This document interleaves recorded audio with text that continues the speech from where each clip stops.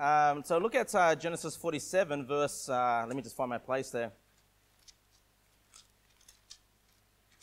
All right, Genesis 47, verse 15, the Bible reads, "And when money failed in the land of Egypt and in the land of Canaan, all the Egyptians came unto Pharaoh and said, Give us bread, for why should we die in thy presence? For the money faileth." The title for the sermon this morning is "The Money Faileth." You know, brethren, there's going to come a time where your money just fails you. You know, I mean, it's a tool that you use, you know, to purchase your goods and your services. But there are too many men, there are too many people, and we're driven by society, by the programming in this world, it's to think that money is the most important thing of this world. You know, the Bible warns us that the love of money is the root of evil.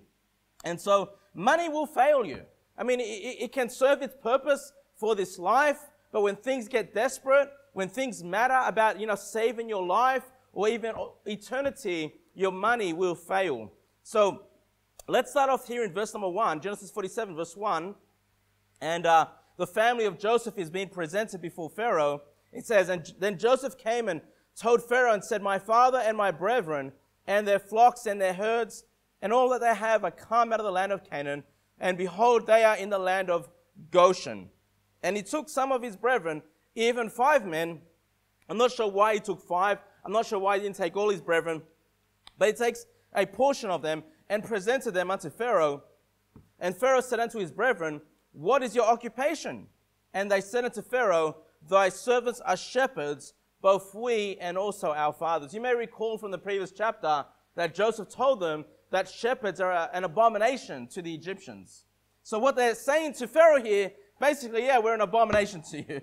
Okay? And that they want to stay in the land of Goshen. You know, they don't want to be where the majority of the Egyptians are. They don't want to be, you know, stuck in a major city. They looked for the lands where they could have their herds. And the benefit of being an abomination is that they would be left alone. That was the benefit. They'd be left alone there in the land of Goshen. And you'll soon see that Pharaoh, you know, he agrees to leave them on that land. And it says here in verse number 4, and said moreover unto Pharaoh, "For to sojourn in the land are we come, for thy servants have no pasture for their flocks, for the famine is sore in the land of Canaan. Now therefore we pray thee, let thy servants dwell in the land of Goshen." What I want you to notice there at the beginning, verse number 4, it says, "They moreover said unto Pharaoh, for to sojourn in the land are we come." You know, they make it very clear, Pharaoh, we haven't come to Egypt to reside here indefinitely. You know, we're not here to take all your land, to take all your possessions. We're not here to what's the word I'm looking for? To infiltrate your nation. We're here as sojourners only. And that was important for them to make that known. You know, because the Bible is very clear about how, you know, Egypt is, as we read about Egypt in the Bible, it represents the world. It represents this ungodly world that's here, brethren. And our hearts and our desires shouldn't be to make this our permanent dwelling place. You know, our hearts, our minds ought to be on eternity, ought to be on heaven. And the way we look at ourselves on this earth is to look at ourselves as sojourners, just passing by. You know, we're here to accomplish a task that God has left us to do. You know, we're here to be about the Father's business, but we're not here to be about our own business. You know, our business ought to be the Father's business. God has put us on this earth for a purpose. Keep your finger there and go to John 17.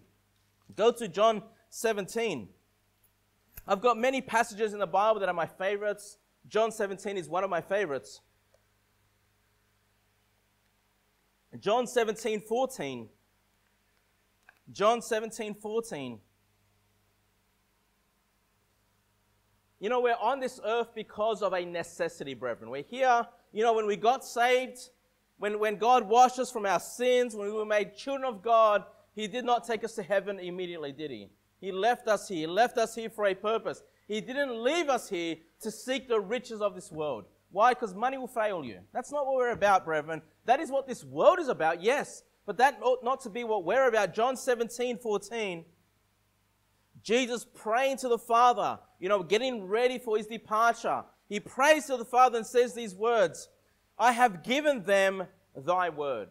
speaking about his disciples, speaking about the believers. And I want you to think about not necessarily the disciples, the 12 disciples and the 120 in the upper room. No, I want you to think about this prayer about yourself, and it is for you. It is a prayer that Jesus makes on your behalf.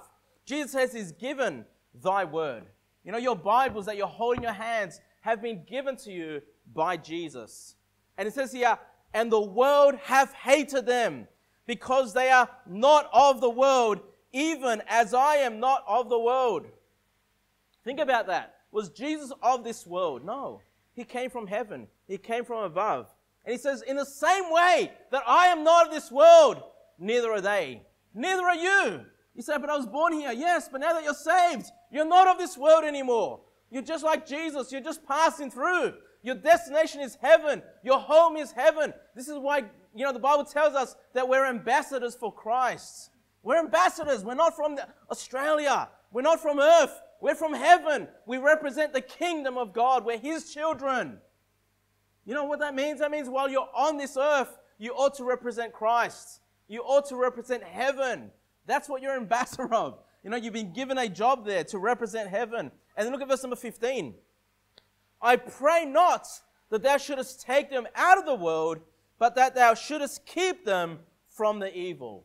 Okay, so now you know what God wants us here on this earth. He doesn't want us taken out of this earth, of this world just yet, but he wants us to protect us from evil, protect us from living a sinful life, protect us from the evil one, protect us from just being like the world. Verse number 16, they are not of the world, even as I am not of the world. Sanctify them through thy truth. Thy word is truth. So what do we learn there? Jesus already told us that he's given us his word, and now he wants us to be sanctified. He wants us to be cleansed. He wants us to be walking in accordance to the way of his word, not in the way of this world, but by the way of his word. His word, thy word is truth. Verse number 18, as thou hast sent me into the world, even so have I also sent them into the world. You probably didn't notice that, brethren. Now, it's obvious. We know that God the Father sent the Son. That's obvious. We know he came on a mission to die on the cross to give us forgiveness through his sacrifice. In the same way that the Father has sent the Son, now that you're saved, you're being sent by Jesus. You're on a mission. You've got a job to do. Jesus is counting on you to do the job. He's sending you. He thinks you're worthy of this calling. You may not feel yourself worthy, but you are, according to Jesus. He sent you for a job. And what is that? Verse number 19. And for their sakes I sanctify myself, that they might also be sanctified through the truth. Neither pray I for these alone, not just those disciples that he had, but for them also, which shall believe on me through their word. That's you. Okay, because of the disciples, because of the apostles, passing down the gospel, you now have believed on the word. So Jesus is praying for you also. Verse number 21, that they all may be one, as thou, Father, art in me, and I in thee. Look at this. That they also may be one in us, that the world may believe that thou hast sent me. Hey, what are you being sent to do, brethren? What is your job as an ambassador for Christ? It's to cause this world to believe on Jesus Christ. That's your job. You say, what is it? What's the will of God in my life? It's to win the lost. It's to preach the gospel. It's to be an ambassador for Jesus, to get people saved. That's what you're called to do. That's your job, right? But you say, but I got my 9-to-5 job. Yeah, all of that is ultimately to facilitate your ability to preach the gospel, or to facilitate other people, to do the works of God that he sent us to do. Everything, brethren, that we do, yes, we need to live. Yes, we need to work. Yes, we need to have relationships. Yes, we need to get married, have kids, go to church. We need to interact with this world. I understand. Go to the shops. All of it is for the purpose that Jesus Christ has sent us to do, to see this world saved. Did you know that? That's your purpose. That's why you're saved. That's why you're still here on this earth. We're just sojourners, brethren. We're not here to make our permanent abode on this earth, to amass as many riches as we can. No, our purpose is to preach the gospel. I want you to think about that then. If that's the truth, it is the truth. If that's the truth, how well does your life line up to that truth? How well does it line up? Or is it really just trying to get the most out of this world? Just please yourself. just seeking the pleasures of this world, or are you truly seeking to be someone that is already sent by Jesus to do the work that Jesus has sent you to do? You know, what if you were an employer and you sent your employee to do a job? You know, I'm giving you 2 weeks to accomplish this project. At the end of the 2 weeks, your employee comes up to you, I didn't do it. Say, what were you up to? I went bowling. I went fishing. You know, I went camping. I mean, wouldn't you just be angry? Wouldn't you just be upset at that employee? Wouldn't you be frustrated at that employee? I mean, you might even fire them, all right, for being so lazy. Well, Jesus has given you a job. Jesus is sending you. I don't want Jesus to be frustrated at you. I don't want Jesus to be angry at you. And all you need to do, brethren, is open your mouth boldly and proclaim the gospel. And you're doing the work that Jesus has asked you to do. Let's go back to Genesis 47, please. Genesis 47, verse 5. Genesis 47, verse 5. And Pharaoh spake unto Joseph, saying, Thy father and thy brethren are come unto thee. The land of Egypt is before thee. In the best of the land make thy father and brethren to dwell. In the land of Goshen let them dwell. If thou knowest any man of activity among them, then make them rulers over my cattle.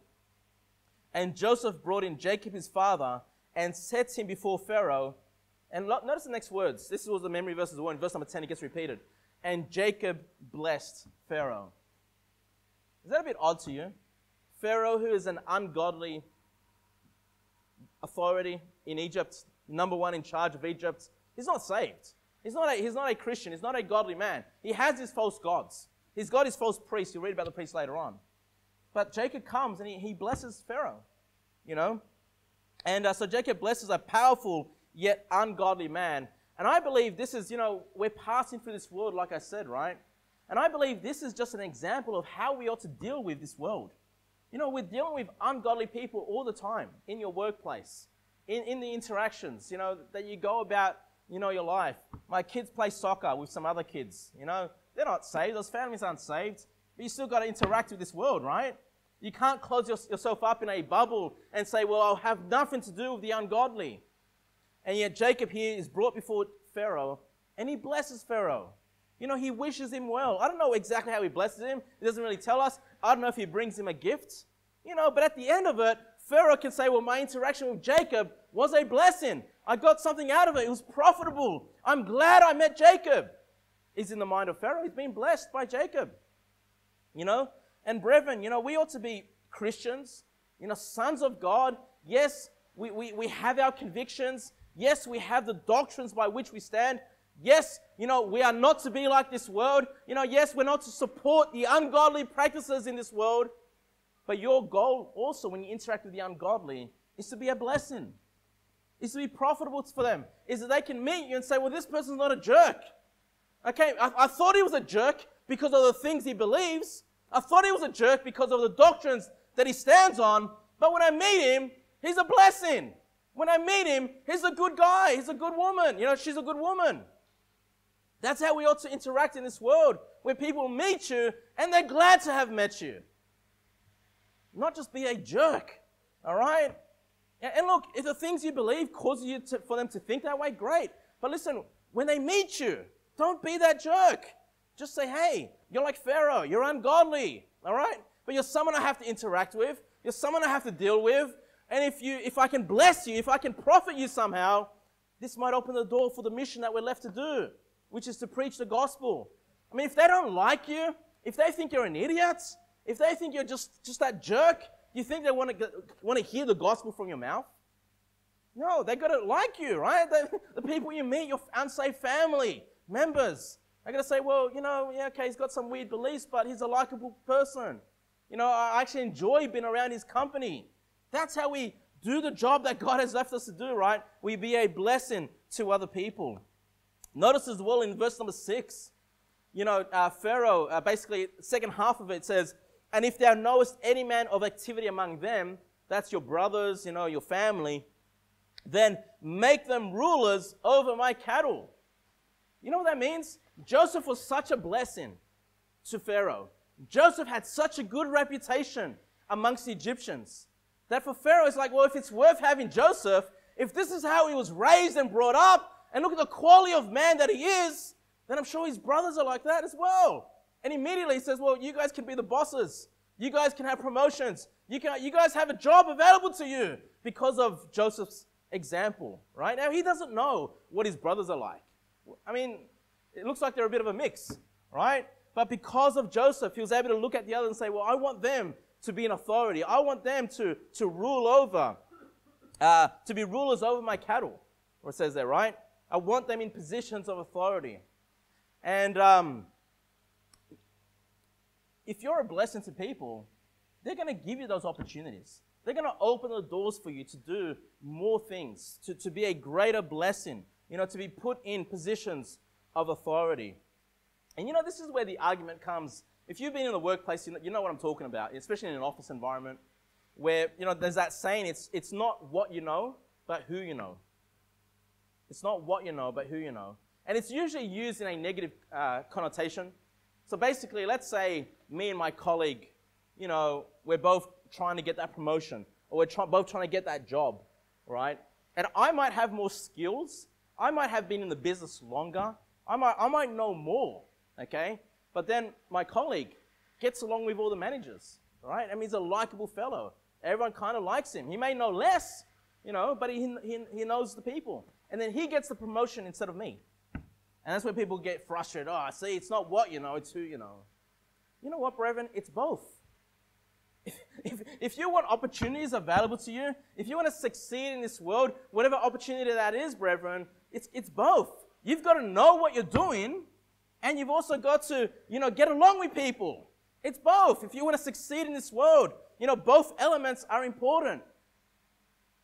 I often use business examples because that's where I gain a lot of my experience, a lot of my knowledge. And I realize it sort of doesn't matter where it applies. It applies in all aspects of this world. But I want you to think about this for a minute and think about how, I was blessed with the opportunity to preach at the missions conference at Faileth Baptist Church. I was blessed to be able to do that, right? Now, how did that come to be?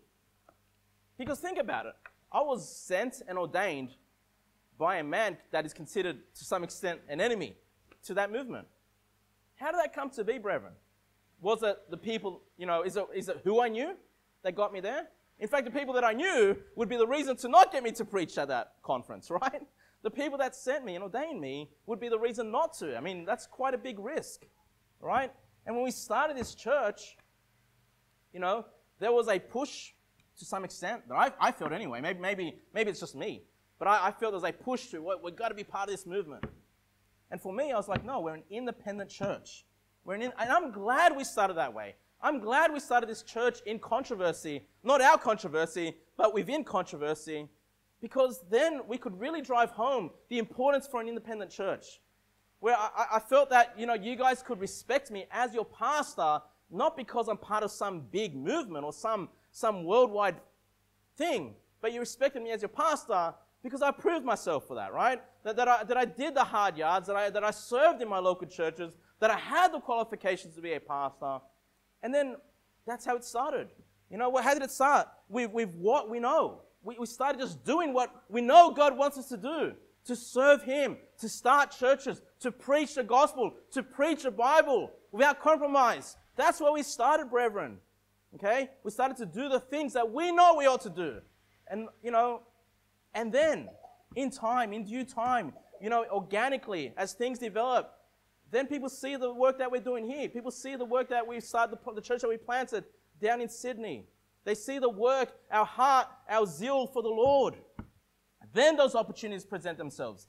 Then you start meeting other people. And guess what? When you meet other people, you don't be a jerk about it. You be a blessing. It's both, brethren. It's what you know and who you know. And those that you know, be a blessing.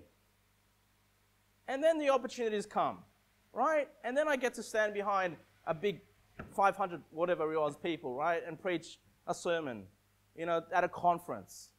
That's how things go. That's how things develop, right? We do the things that are important here. The independent nature of this church. Doing what God has asked us to do. But it's the same thing anywhere. In your workplace, in your family, in your general life. It's what you know. Yes, that comes first. Work hard. Do what you're called to do. serve Christ. And then, when you meet people, just be a blessing. Just be someone that people like, you know? Don't be the anonymous Facebook. Oh, I guess you're not really anonymous on Facebook. The anonymous YouTube, commenters. Don't be that person. No one likes those people. Even when they're telling the truth. I don't like it how they're saying those things. Even when I agree with what they're saying. It's like, well, they're jerks. They'll never preach behind my pulpit. Okay? The ones that get to preach behind this pulpit are people that stand for the truth, that know what God has called them to do, but is a blessing as well. They're profitable as well. We like them as well because we see their heart for the Lord. We see their heart for the lost. We see their heart for the things that are true. In Genesis 47, verse 8. Genesis 47, verse 8. And Pharaoh said unto Jacob, How old art thou? And Jacob said unto Pharaoh, The days of the years of my pilgrimage are 130 years. Well, that's a lot. Imagine living 130 years. We'd say, man, that person's due to pass away, right? But then he says this, Few and evil have the days of the years of my life been, and have not attained unto the days of the years of the life of my fathers in the days of their pilgrimage. He says, look, what does he say there again? The days of the years of my pilgrimage. He's the same, right? We're just sojourning. I'm just a pilgrim on this earth, and I've been on this pilgrimage now for 130 years, but it says that they're few. In comparison, not to us, but in comparison to his father and his grandfather, Isaac lived 180 years, and Abraham lived 175 years, okay? And Jacob's getting now toward the end of his life, okay?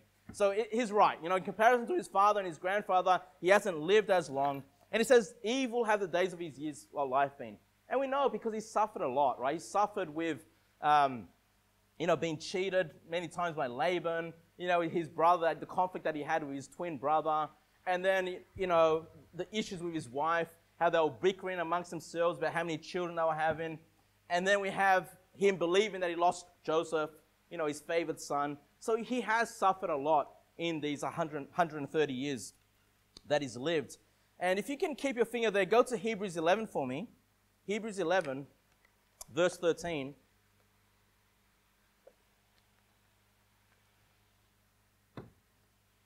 Hebrews 11, 13. And just as a reminder here, and this is really important because we're dealing with Old Testament saints. Okay, Old Testament saints. And I have talked about dispensationalism before, a interpretive, tool that some Christians use to read their Bibles. And I reject it completely. I used to be non-dispensational, and I still am, but I've turned into anti-dispensational. Like, I'm actually against it now. I was like in my early 20s. When I got taught dispensationalism, I couldn't understand it. I couldn't find it in my Bible. And I said, well, it's not for me. Dispensationalism, yeah, if it helps brother so-and-so, if it helps person so-and-so, fine. It doesn't seem to help me at all. So I was non-dispensational. But the more I learn about it, the more I realize how deceptive it is, how it causes people to misunderstand the scriptures. Now I'm just completely anti, okay? Because according to dispensationalism, they actually teach that the Jews or the Old Testament saints were actually seeking to live on this earth. That they were actually, this physical earth, that's their heart's desire. That's where God wants them for all eternity. When God creates the new heaven and the new earth, they teach the New Testament saints or the church, they will be in heaven. We will be in heaven according to them. But the Old Testament saints and the Jews, no. They're going to remain on the new earth. And we're forever going to be separated. The New Testament saints in heaven, the Old Testament saints on the earth. But is that what we're seeing so far? They're just sojourners. They're on a pilgrimage, right? And this is why when we turn to Hebrews 11, verse 13, speaking about these Old Testament saints, it says, these all died in faith, not having received the promises, but having seen them afar off, and were persuaded of them, and embraced them, and confessed that they were strangers and pilgrims on the earth. That's how they saw themselves, strangers and pilgrims. Verse 14, for they that say such things declare plainly that they seek a country. Oh, that's Israel, that's Jerusalem, right? We need to give the Jews the land because that's what they're seeking for. Verse 15, let's understand this. And truly, if they had been mindful of that country from whence they came out, they might have had the opportunity to have returned.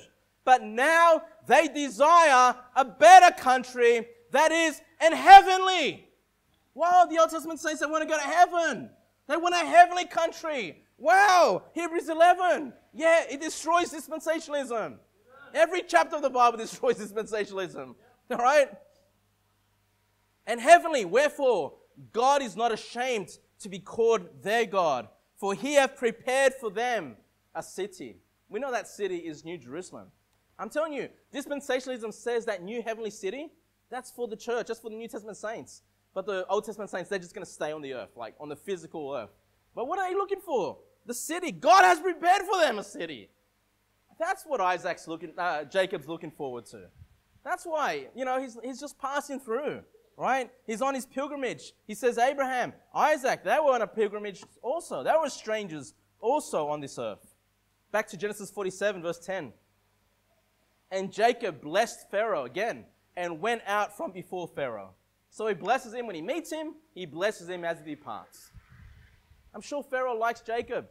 Jacob's a likable guy, right? Jacob's trying to be friendly. He's thankful that Pharaoh is offering this land for them to stay, and he tries to get along with him as much as he can, even though the guy's an ungodly man. All right? Verse number 11. And Joseph placed his father and his brethren and gave them a possession in the land of Egypt, in the best of the land, in the land of Ramesses, as Pharaoh had commanded. And Joseph nourished his father and his brethren and his father's household with bread according to their families. So remember, they're in the land of Canaan, they're in famine, they haven't got enough food. Now they're in the land of Egypt, and Joseph is making sure they've got the best of everything. They've got the best lands, they've got the best food, they've got bread. It's important, you soon see later, because the Egyptians don't have bread, but these Israelites, these children of Israel, have bread, And as I was preparing for this sermon, I couldn't help but see some parallels with the end times. And maybe it's because I'm going through this end time series, it's all kind of in my mind. But as I was just looking at the rest of it, I'll share some of these things with you here. But the first thought that came to my mind is, how many years of famine was it again? Yeah, 7 years of famine, right? How long is that final week that's coming up? It's a 7-year period, right? I mean, I'm not saying we can take everything from this story and apply it to the end time. I'm just saying there's some interesting parallels, right? And they were going through 2 years of that famine where they were struggling. Well, they still had enough food, but they were struggling. They needed to purchase food. But then it got to a point where they were provided for. Instead of dying from hunger, instead of dying from starvation, God prepared something for them. God prepared them wagons. God prepared them Joseph to be in the right place at the right time so they could go into Egypt and see out the rest of the hardship, see out the rest of the famine. And I couldn't help but think of that, in the same way. And I'll just read to you Luke 21, verse 17. Jesus speaking of the last days, and he says, "And ye shall be hated of all men for my name's sake." And I thought about them, the family of Joseph being shepherds, which are an abomination to the Egyptians, right? Being hated in a sense for their jobs, for their occupation. But in the last days, the Christians will be hated for the name of Jesus Christ. And then Jesus says, "But there shall not an hair of your head perish. In your patience possess ye your souls." What does Jesus promise the believers? That not a hair on your head will perish in the last days. But things are going, there's turmoil, there's famine, there's pestilences, there's earthquakes. There's a whole lot of things going on at the beginning of that final 7-year period. But Jesus says, look, if you just remain patient, you just possess your souls, you just stand strong, you just be faithful, God will make sure that no hair on your head will perish. And I could see that relationship there, that parallel, that these Israelites would not perish even in the time of famine. Look at verse 14, Genesis 13. "And there was no bread in all the land." So that, Joseph's family's having bread, but not the Egyptians. And then it says, "For the famine was very sore, so that the land of Egypt and all the land of Canaan fainted by reason of the famine." Now, I want you to notice this because there is famine in the last days. When it comes to that 7-year period, there is famine. Jesus Christ clearly speaks of that. And what I want you to notice here is we see a pattern of how a nation collapses. Okay? A pattern how money fails. You know, how it no longer holds the value of what it once held. You know, hyperinflation or losing, or money just having no value anymore. You know, we see a pattern of these things. And, you know, we've seen this in history. We've seen where nations have crumbled, where kingdoms have crumbled, where, you know, where money perishes, basically, where the economy fails, you know. And so we see a pattern of this in the Bible because the famine is grievous in the land of Egypt. Yes, Joseph did his best to make sure there was food, there was sufficient food, but we're coming at a time now where he has to be really careful with how he distributes the food, okay? Because there's still a lot of the famine left, and there's only so much food left to go around. And then it says here in verse number 14, and Joseph gathered up all the money that was found in the land of Egypt. So basically, Joseph has all the money. You know, people's bank accounts are empty. You know, their wallets are empty, right? They've tried to pay for the food. They've run out of money here. And in the land of Canaan, for the corn which they bought, and Joseph brought the money, into Pharaoh's house. So we see Pharaoh now just having all the money of Egypt, having all the wealth of the land of Canaan. Verse number 15, and when money failed in the land of Egypt, in the land of Canaan, all the Egyptians came unto Joseph and said, give us bread, for why should we die in thy presence? For the money faileth. Brethren, you know what's more important than money? Is food. Feeding yourself. You know when you're going hungry, when there's nothing on the shelves, there's nothing in the supermarkets, when there's no food, there's no flour, you're not going to care how big your bank account is. All you're going to care about is whether I can feed myself and whether I can feed my family. Brethren, you know what's more important than money? Your food, your daily bread. What does Jesus do when he prays to the Father, he gives the model prayer? Doesn't he pray for his daily bread? Isn't that more important to Jesus, your bread, your food, than how much money he had in the bank accounts? But brethren, how often do we pray to the Lord and we ask him to give us the finances? And we don't pray for the bread. Why? Because we live in a rich nation. We live in a nation, you just walk down the road, buy a loaf of bread, and you're fine. And you don't appreciate the fact that you can do that, you know? But we need to learn to appreciate that we can even just do that, the most minor thing, to get bread, to buy eggs, you know, to buy milk, whatever it is, you know, all the ingredients to make yourself a meal. Learn to appreciate even those small things.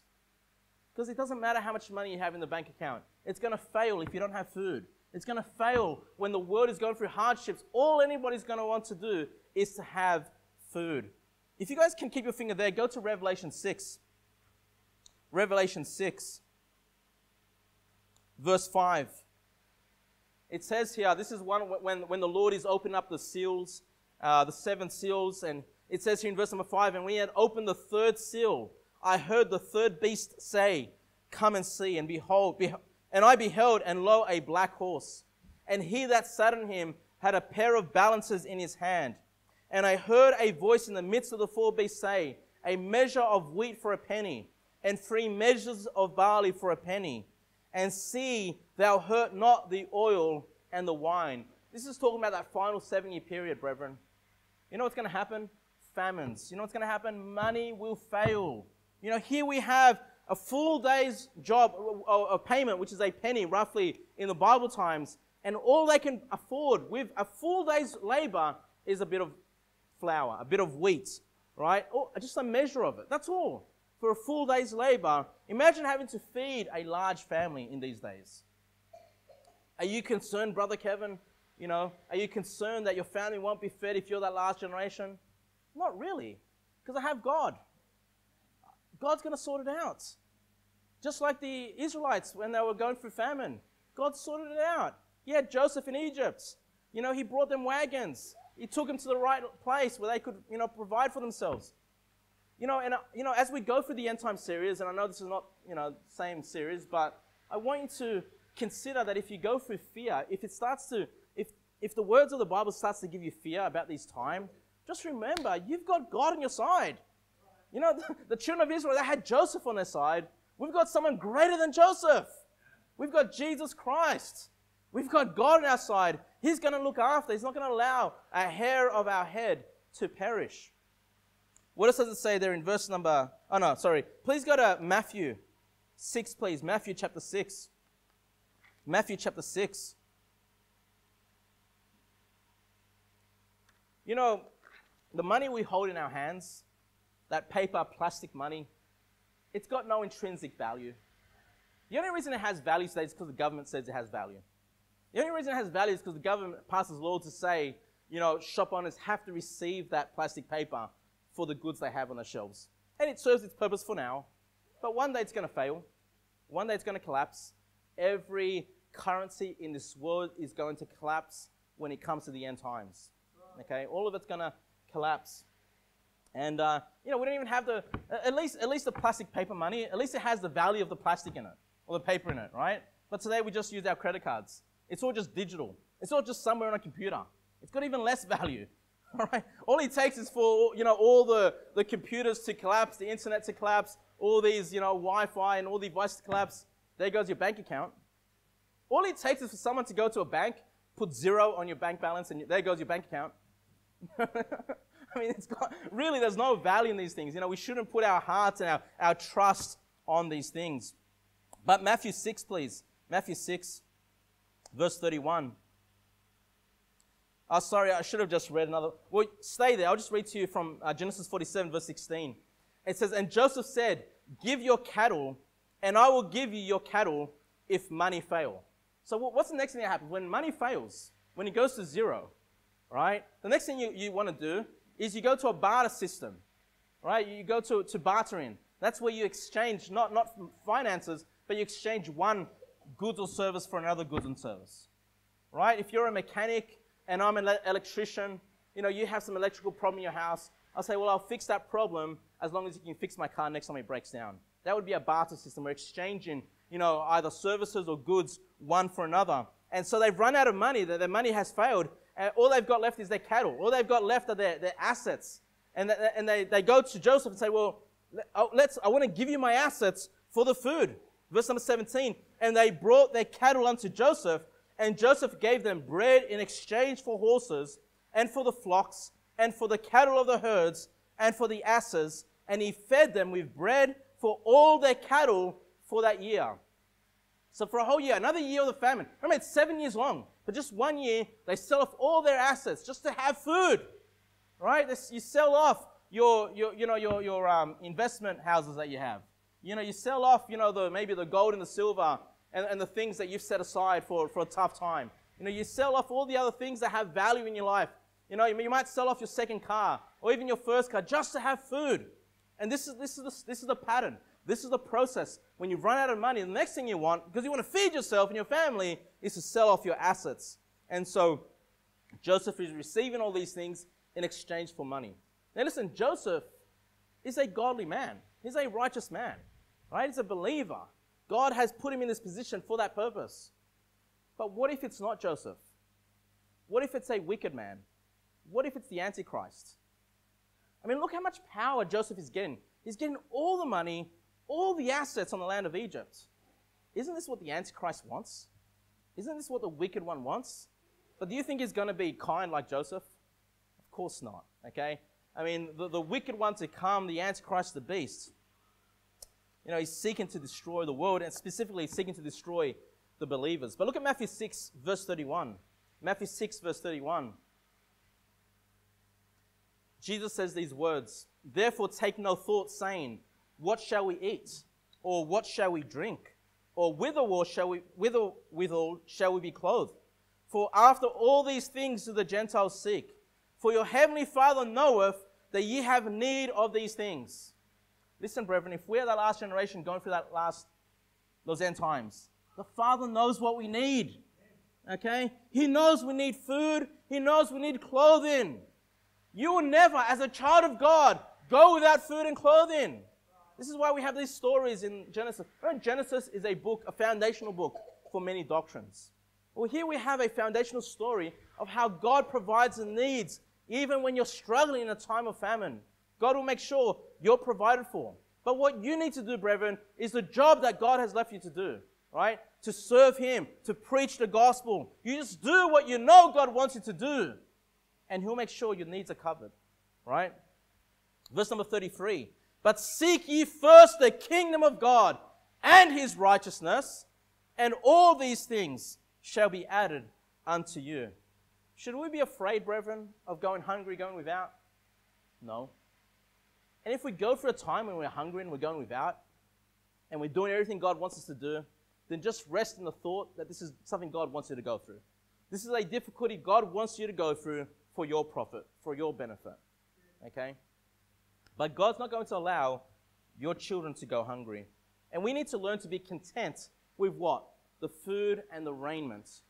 How would you feel, brethren, if you lost your house, you lost your cars, you lost your jobs, you lost it all, and all you had left was food and clothing? How would you feel?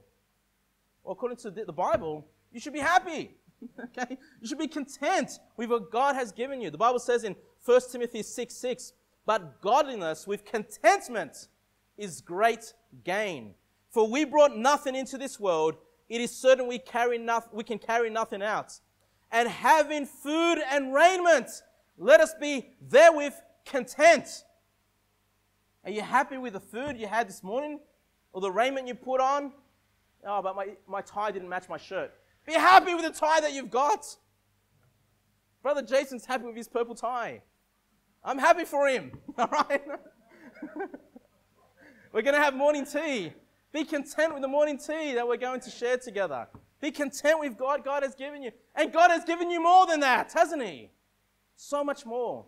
But the Bible, God makes it very clear we ought to be content with the food and raiment. Back to Genesis 47. Genesis 47, verse 18. The ungodly, though, they're begging for food. Verse 18. Verse 18. I don't believe, if we're at the last generation in those end times, I don't believe we're going to go hungry.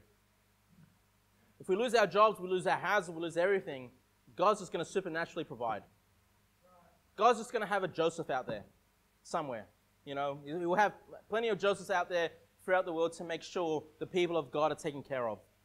Verse number 18. When that year was ended, they came unto him the second year, and said unto him, we will not hide it from my Lord, how that our money is spent. My Lord also have our herds of cattle. There is not aught left in thy sight of my Lord, but our bodies and our lands. All we've got left is ourselves and the lands we live on, right? Wherefore shall we die before thine eyes, both we and our land? Buy us. They're so hungry, they're saying, look, we'll go into servitude. Can you purchase us? Can you buy us, our lives, our bodies? Buy us and our land for bread.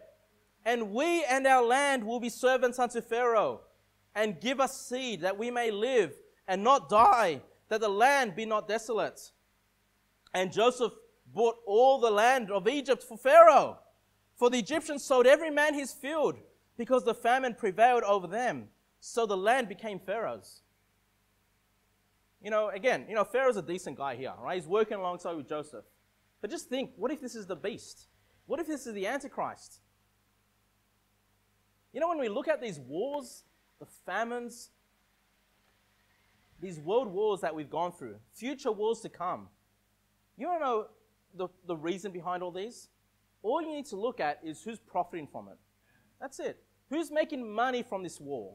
Well, they're the ones that started it. Okay, well now, look, Pharaoh, he's going with the conditions, right? It's God that brought the famines in the land, right? But we see in this time of hardship how people can benefit from it. Pharaoh's benefiting from it because of Joseph, right? I mean, everyone on this land is benefiting because of Joseph. Otherwise, they would have died of famine. They would have died from hunger. They would have died from starvation. But how desperate can people get where they say, look, we'll sell ourselves. Can you buy us? Can we be your servants? Right? Keep your finger there and go to Revelation 6, please. Revelation chapter 6.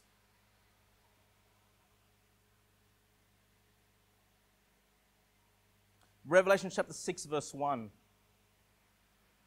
So the next phase was to sell their land and sell themselves. And Revelation 6:1, it says here, and I saw when the Lamb opened one of the seals, and I heard, as it were the noise of thunder, one of the four beasts saying, come and see. And I saw, and behold, a white horse. This is the Antichrist here, riding on this white horse. And he that sat on him had a bow, and a crown was given unto him. Look at this. And he went forth conquering and to conquer. Conquering. That's what the Antichrist wants to do. He wants to conquer the nations. Hey, Pharaoh was able to conquer all of the lands of Egypt. He was able to take it all for himself. Away, the private property was gone. It all belonged to Pharaoh. Okay? So we see this parallel being played out in the last days, where the Antichrist takes full advantage of the people, of the hardships that are going on in the land. Back to Genesis 47, verse 21. And as for the people, he removed them to cities, from one end of the borders of Egypt even to the other end thereof. So instead of living on their land, instead of being spread out, all the people of the land are now being put together into big cities, right? That's why I got out of Sydney. No, I'm just kidding. From one end of the borders of Egypt even to the other end thereof. Verse 22, only the land of the priests bought he not, for the priests had a portion assigned them of Pharaoh, and did eat their portion which Pharaoh gave them, wherefore they sold not their lands. So the priests had this personal arrangement with Pharaoh. Obviously, these priests are the priests of Egypt. They're not priests of the Lord. All right. So Pharaoh, again, is an ungodly man, but he made sure that his false priests were taken care of. Verse number 23. Then Joseph said unto the people, behold, I have bought you this day and your land for Pharaoh. Lo, here is seed for you, that ye may sow the land. Now Joseph then gives them advice how to spend this money. Verse number 24. And it shall come to pass in the increase that ye shall give the fifth part unto Pharaoh. So there's the tax, it's 20% tax. A fifth part of what you grow from this seed has to be given to Pharaoh. And he goes, and 4 parts shall be your own. And now, I'm not sure if I'm reading too much into this, but he seems to break down how these 4 parts ought to be divided. And I think Joseph has just given them good advice, right? He says, number 1, for seed of the field. So save 1 portion to make sure you can plant more seed in the future, all right? And then it says the next portion, and for your food. So take 1 portion, 20% of it, and make sure you feed yourself. And then it says, and for them of your household. So another portion for your servants, the people that are in your house, and for food for your little ones. Don't forget your children. Don't forget your little children. Another portion for the future generations to come.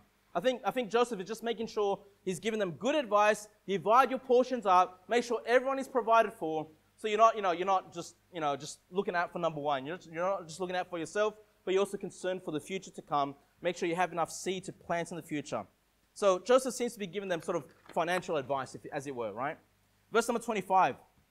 And they said, thou hast saved our lives. Let us find grace in the sight of my Lord, and we will be Pharaoh's servants. And Joseph made it a law over the land of Egypt unto this day, that Pharaoh should have the 5th part, except the land of the priests only, which became not Pharaoh's. Now, the parallel that I see here, brethren, is that these Egyptians are making themselves servants unto Pharaoh. All right? And what we see play out in the end times is that the people will ultimately make themselves servants unto the Antichrist, unto the beast, right? I mean, the money has failed them, right? And what we learn about the end times is that the beast, the Antichrist, creates a new financial system. You know, what we know as the mark of the beast. And I'll just read it to you in Revelation 13:16. It says, speaking of the Antichrist, and he causeth all, both small and great, rich and poor, free and bond, to receive a mark in their right hand or in their foreheads, that no man might buy or sell, save he had the mark, or the name of the beast, or the number of his name. So we see this pattern, how nations collapse, how finances collapse, right? And this is going to be the purpose of the devil, the purpose of the Antichrist, to get the people of this world dependent 100% on him. And he's going to bring in this new system, the mark of the beast. You can only buy and sell if you have this mark. You know, and it's tied in with worshiping the beast. It's tied in with worshiping the devil. And the dispensationalists will say, well, hold on. What about us? You know, if we're going through the tribulation, if what you're teaching is true, aren't we going to be hungry? Aren't we going to be, desiring to worship the beast, to take the mark so we can, feed ourselves? Hey, that's not the pattern we see in the Bible. The pattern we see in the Bible is that God will not allow his people to do such things. In fact, if you did such thing, the Bible says that your part will be taken out of the book of life. And we know we can never lose our salvation. We know that we're once saved, we're always saved. Which means when it comes to these times, if we're that last generation, God will provide for us. He's going to make a way that we're going to be able to provide for ourselves. He's going to have those Josephs, as I mentioned. So we shouldn't be afraid of the Antichrist. We shouldn't be afraid. Well, what if we're made to take the mark of the beast? It's not going to happen. Okay? The Bible, you never read in the Bible believers taking the mark of the beast. Okay? It's not there. And people come up with stupid teachings. Oh, but, if you take the mark as a believer, if you chop off your hand, you can still be saved. If you take it on your forehead, you chop off your head, and that's how you're going to be saved. Stupidity. I don't know how people listen to these preachers. We build your doctrines, build the things you believe on what the Bible says, not what the Bible doesn't say. And what does the Bible say? When his people are going through famine, he's going to provide. That's what the Bible says. And that's the pattern throughout the Bible. So you're going to be provided for. Don't just start making up doctrines where Christians are taking the mark of the beast. It's stupid. Genesis 47, I'm almost done now. Verse number 27. And Israel dwelt in the land of Egypt, in the land of Goshen, and they had possessions therein and grew and multiplied exceedingly. So look, they're not just surviving, they're doing really well. They're multiplying exceedingly, they're growing. Verse number 28. And Jacob lived in the land of Egypt 17 years. So the whole age of Jacob was 147 years. And the time drew nigh that Israel must die. And he called his son Joseph and said unto him, If now I have found grace in thy sight, put, I pray thee, thy hand under my thigh, and deal kindly and truly with me. Bury me not, I pray thee, in Egypt. Joseph says, I don't want to be buried in Egypt. He knows he's about to die, okay? And you say, well, why is that important? Why does it matter where you're buried? Well, it doesn't really matter where you're buried, okay? But again, we learn doctrines from the Bible, right? What does Egypt represent? The world, okay? What Jacob wants, he doesn't want to stay in this world forever. He's looking for something else. We know that, right? And we actually get a better understanding of this. If you guys can go to Genesis 50, please. Go to Genesis 50. We get a better understanding why Jacob did not want to stay in the land of Egypt when we read about Joseph. Because Joseph didn't want to stay in the land of Egypt either, even as a dead person, right? In Genesis 50, verse 25, it says, Genesis 50, verse 25, And Joseph took an oath of the children of Israel, saying, God will surely visit you, and ye shall carry up my bones from hence. What Joseph is saying is, God's going to come at a point, and he's going to deliver you out of Egypt. And I want you to carry my bones with you when you go. Say, why? Why did Joseph want that? Why did Joseph want that? Well, Hebrews 11:22 gives us the answer. It says, By faith, Joseph, when he died, made mention of the departing of the children of Israel and gave commandment concerning his bones. He said, listen, take my bones with you. I don't want them staying in Egypt because of faith. He had faith that God would deliver the Israelites out of Egypt one day. He's going to take him out of that place. That's where his faith was. And so by knowing what Joseph was hoping for, now we have a better understanding why Jacob wanted the same things. He said, don't bury me here. Take my bones with you. Bury me in the land of Canaan. And brethren, as I said, we're just sojourners. We're just passing in this land. And look at verse number 30, Genesis 40, verse 30. He says, But I will lie with my fathers, and thou shalt carry me out of Egypt, and bury me in their burying place. And he said, I will do as thou hast said. And he said, Swear unto me. And he sware unto him. And Israel bowed himself upon the bed's head. All right, so please go to 1 Corinthians now, 15. 1 Corinthians 15. As I said, I was seeing just these parallels about the end times here. Parallels of tribulation. Parallels of how the Antichrist will take advantage of the destruction in this world. Parallels how God will provide for his people. And I think we have a final parallel here, is that, their bones, their bodies will not be left in Egypt. Their bodies will not be left on this earth. They wanted to be taken away from there because of faith. They had faith that God will physically deliver them out of that place. And brethren, we have the same faith. We have the same hope. We have the same desire. 1 Corinthians 15 verse 51. 1 Corinthians 15:51. The Bible says, "Behold, I show you a mystery. We shall not all sleep, but we shall be changed. In a moment, in the twinkling of an eye, at the last trump, for the trumpet shall sound, and the dead shall be raised incorruptible, and we shall be changed. For this corruptible must put on incorruption, and this mortal must put on immortality." Brethren, I believe what we're seeing here with the desire for their bones to be not left in Egypt is a picture of the rapture. That our physical bodies will not be left on this earth. Again, this is not our home. Yes, we're saved. Our souls, our spirits will be with God when we die.